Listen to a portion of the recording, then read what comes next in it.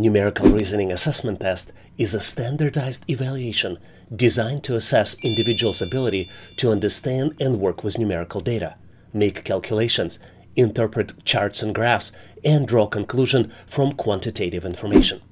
The content of numerical reasoning test can vary, but it often includes tasks that involve basic arithmetic, percentage and ratios, data interpretation, financial analysis, mathematical problem solving, number sequences, and a lot of other topics.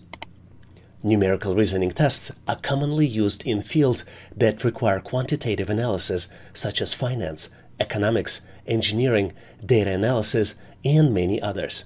These tests help employers identify candidates who possess the necessary numerical skills to perform well in the roles that involve working with numerical data, numbers, and calculations.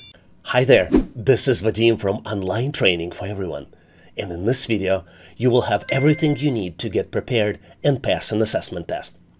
Make sure to watch this video from the beginning to end, and if necessary, multiple times until you understand all the questions and know how to solve them easily. If this video was helpful and you decide to give this video a like, you will help YouTube algorithm to recommend it to others, and we would greatly appreciate it. And if you choose to subscribe to Online Training for Everyone, you will find relevant videos to help you get ahead in your career and will be able to improve your intelligence, IQ, and get ready and pass any test. One important note: if you would like to practice with the most recent questions for this particular assessment, make sure to check the links in the descriptions and in comments of this video to know about the premium options to get you prepared. And now let's go ahead and get started so we can get you ready for the assessment test. Here's a very interesting problem which shows how well you can do mental calculations. It will take another 5 minutes for the clock to strike 4 o'clock. How much time is left until the clock shows 4:45? You're presented with two clocks. One shows 5 minutes before 4 o'clock. Second one shows 4:45. And you need to select the answer out of 4 possible choices. Choice A, 11 hours and 50 minutes. Choice B, 12 hours and 10 minutes. Choice C, 11 hours and 10 minutes. And last but not least, choice D, 10 minutes. Take a close look to see if you can come up with the answer. I'm moving forward to share with you my version of the answer. And if for whatever reason you think the answer should be different, please make sure to post your answer, solution, and rationale in comments. Let's first determine how much time is actually on the clock. Based on the description, it will take another 5 minutes for the clock to strike 4 o'clock, which means that the clock now shows 3:55. Our next described point on the clock will be 4:45, which could be represented as 15:45, and clock will reach this point after around 12 hours to show 3:45 again. In the military time, which is frequently used in US, it's going to be 15:45, and it's going to be a little bit less than 15:55. Let's determine how much less than 12 hours it's going to be. Since the clock already passed 10 minutes from 3:45 to 3:55, it will take 10 minutes less than full 12 hours. This is why we can subtract 10 minutes from 12 hours to get to the answer of 11 hours and 50 minutes. So the correct answer here is choice A, 11 hours and 50 minutes. Did you get to the same answer? If not, please make sure to post your answer and rationale in comments.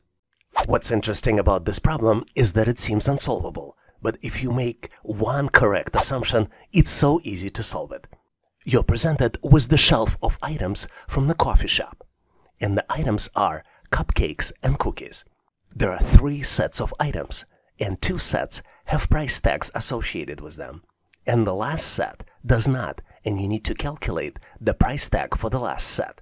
The first set consists of 1 cookie and 1 cupcake, and the price tag for the first set is $7. The second set consists of 2 cookies and 1 cupcake, and the price tag for the second set is $12. The last set consists of only 1 cupcake, and you need to calculate and select price for the cupcake out of 4 possible choices. Choice A, $5. Choice B, $4. Choice C, $2. And last but not least, choice D, $3. Take a close look to see if you can come up with the answer. Did you figure it out? It seems unsolvable, but the only thing you need to make is one assumption. And using this assumption, I'm going to move forward to share with you my version of the answer. And obviously, if you have a better way to solve it, please make sure to post in comments. Take a close look at the first set. The first set consists of cookie and cupcake, and it costs $7. What's interesting is that the second set already includes the first set plus the cookie, which allows us to calculate the price of this extra cookie. And we can do it by subtracting 7 from 12, and the end result of it is $5, which means that the price of cookie is $5. Now we can easily calculate the price of cupcake by subtracting 5 from 7, which means that the total price of cupcake is 2. So the correct answer here is choice C, $2. Did you get to the same answer? If not, please make sure to post your answer, solution, and rationale in comments. Here's an amazing problem where you need to exercise your brain and cognitive skills by calculating not just one number, but two numbers.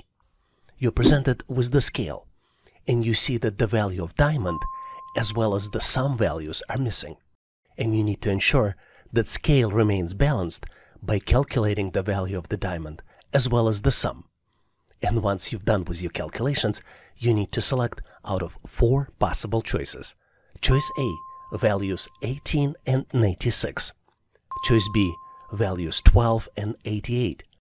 Choice C, values 20 and 92. And last but not least, choice D, values 19 and 94. Take a close look, maybe pause this video to see if you can complete the calculations. On my end, I'm moving forward to share with you my version of the calculations. And obviously, if you have a better way to solve it, please make sure to post in comments. To solve this challenge, let's look at the picture closely to better understand what we're dealing with. We're presented with the multi-tier scale, and this scale has 4 tiers: Tier 1, Tier 2, Tier 3, and Tier 4. Scale remains in balance because values on the left side and on the right side are equal, and the values are represented by the total of numbers inside of each shape. For example, circle has number 12, hexagon has number 6, triangle has number 3, and square has number 4. Let's look closely at Tier 3 to better understand how this tier remains in balance. As I already mentioned, each tier remains in balance because the numbers are equal on both sides.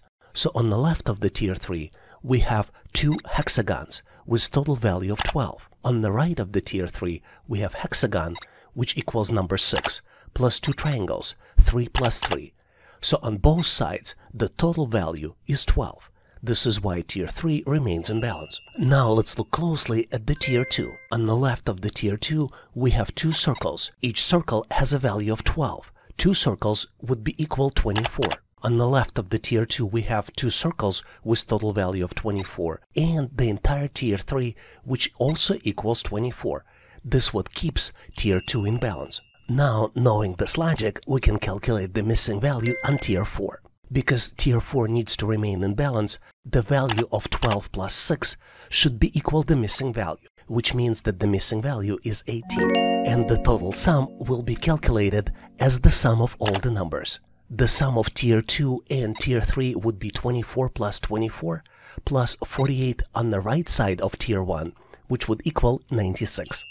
So the correct answer here is choice A, 18 and 96. Did you get to the different answer? Please make sure to post your answer and solution in comments. Here's a very interesting question where answer is absolutely not obvious. You're presented with interestingly looking shapes. On top of the shape is triangle. On the bottom left and on the bottom right, there are squares. There are numbers inside the triangle, and there are also numbers inside the squares. Let's take a close look. The first object has number 5 inside the triangle, and number 3 in the left square, and number 17 in the right square.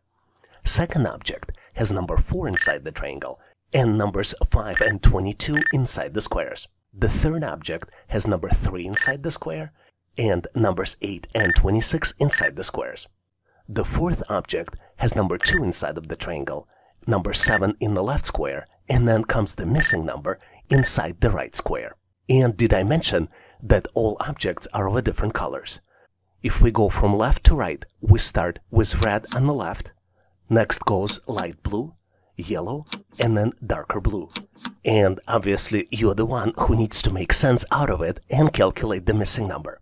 Once calculated, select the final answer out of 4 possible choices. Choice A, 14. Choice B, 25. Choice C, 16. And last but not least, choice D, 20. Take a close look to see if you can come up with the solution. Are you ready? Because on my end, I am moving forward to share with you my version of the answer. And obviously, if you have a better way to solve it, please make sure to post in comments. If you're a frequent visitor to this channel, or even better if you're a subscriber, you probably know that the key to solving these types of challenges is to understand the pattern.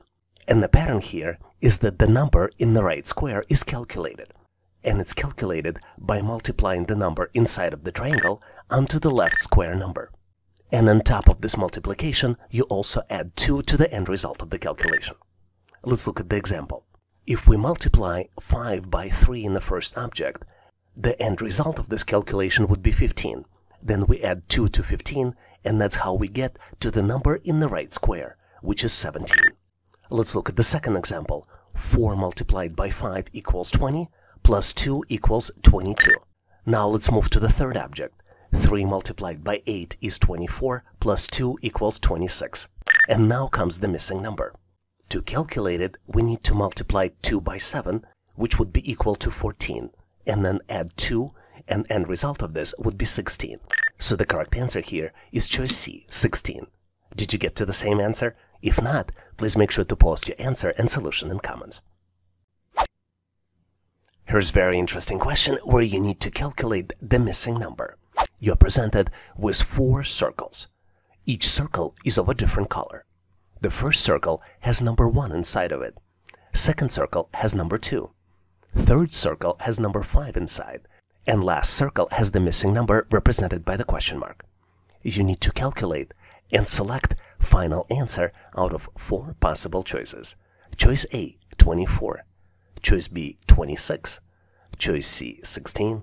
And last but not least, choice D, 20. Take a close look to see if you can calculate the final answer. Are you ready? I hope you found the answer because it's so easy to calculate. Let's move forward so I can share with you my version of the solution. And obviously, if you have a better way to solve it, please make sure to post in comments. I keep repeating myself when I say that finding pattern is the key to solve this challenge.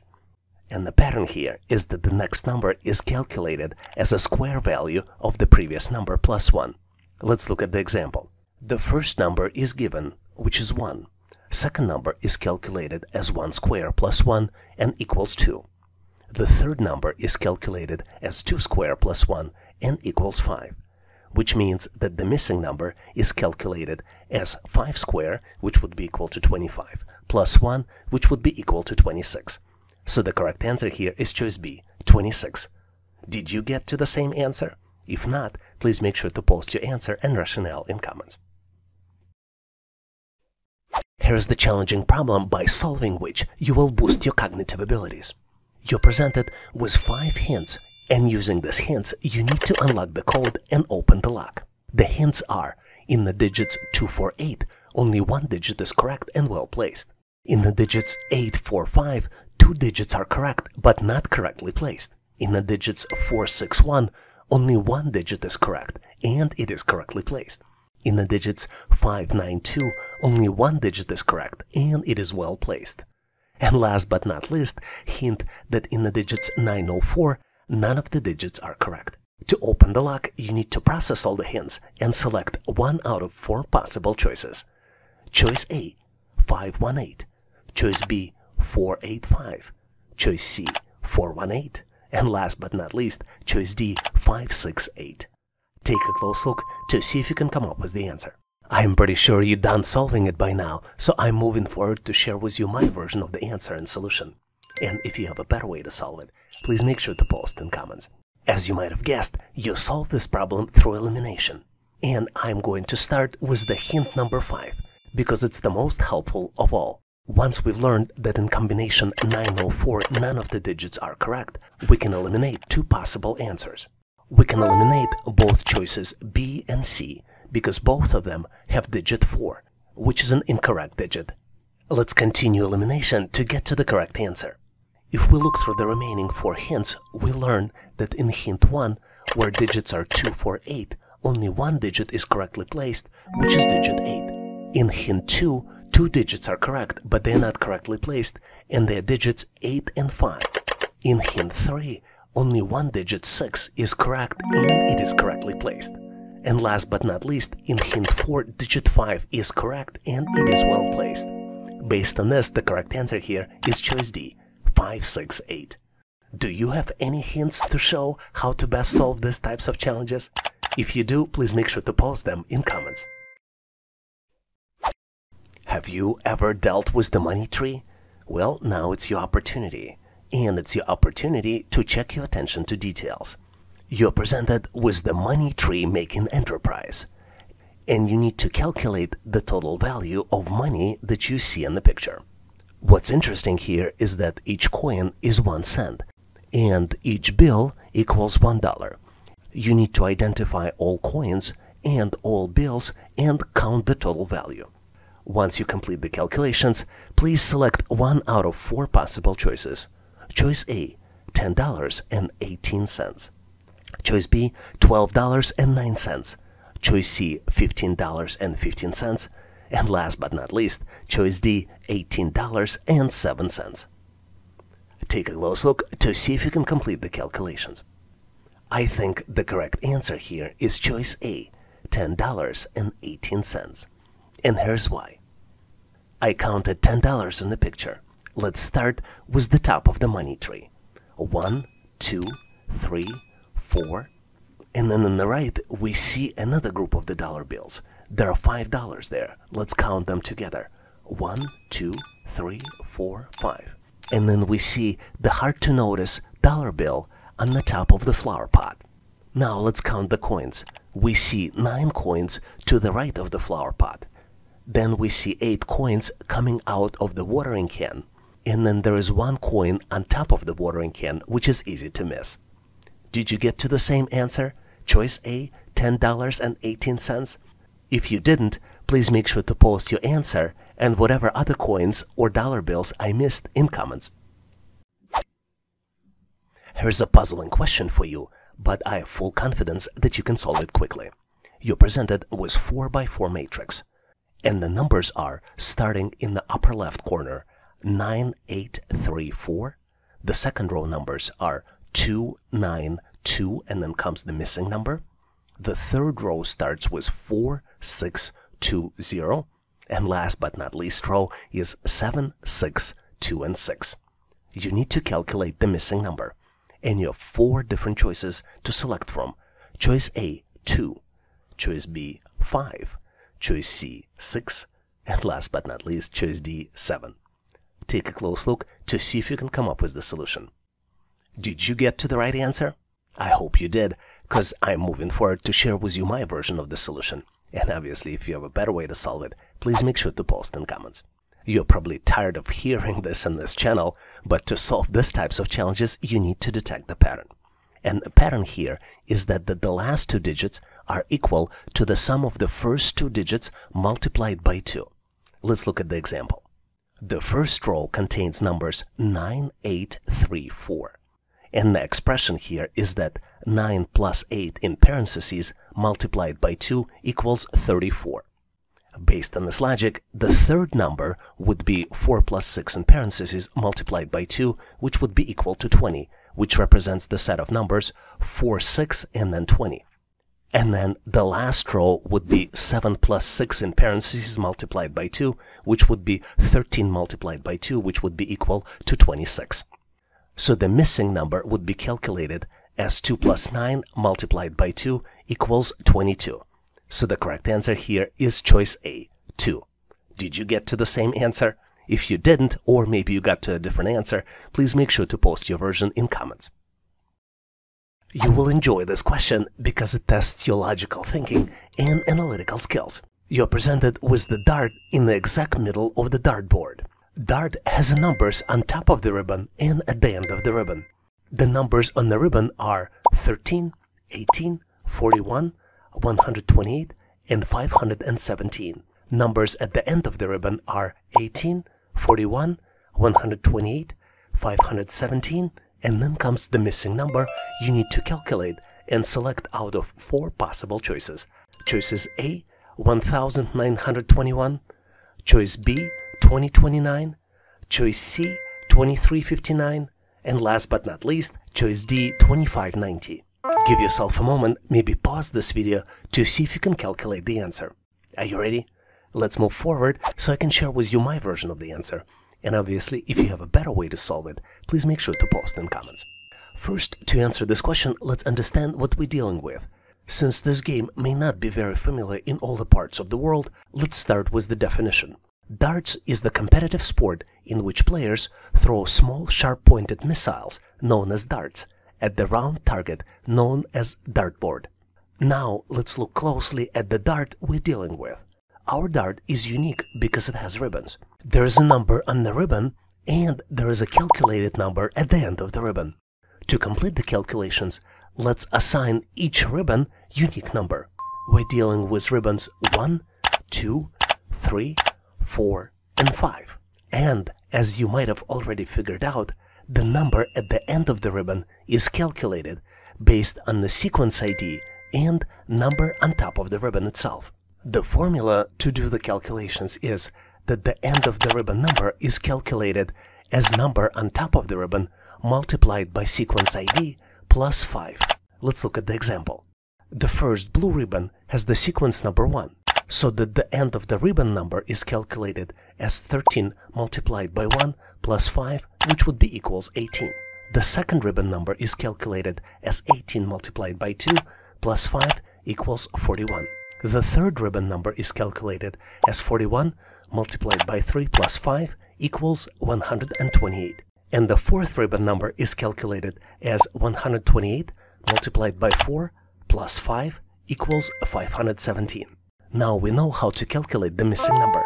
The missing number is calculated as 517 multiplied by 5 plus 5, which would be equal to 2590. So the correct answer here is choice D, 2590. Did you get to the same answer? If not, please make sure to post your answer and solution in comments. Thanks for watching. I really appreciate you for helping us to become one of the largest YouTube channels to help people become smarter, increase your IQ, and to pass any test. If the content of this video was helpful, please make sure to click the like button to help YouTube algorithm promote this video and help other people to find it faster. Giving us a like is also a way for you to tell us that you need more content like this, and when you tell us, we will deliver it for you in the future. For links to free and premium resources, please check the description and comments of this video. You can also go directly to our website, howtoanalyzedata.net, to download the materials related to this topic. I really appreciate your endorsement, support, and patronage of this channel. And thank you for considering to become a member and considering to subscribe. Please leave feedback, suggestions, or corrections in comments. And all the best on your journey. I'll see you in my next video.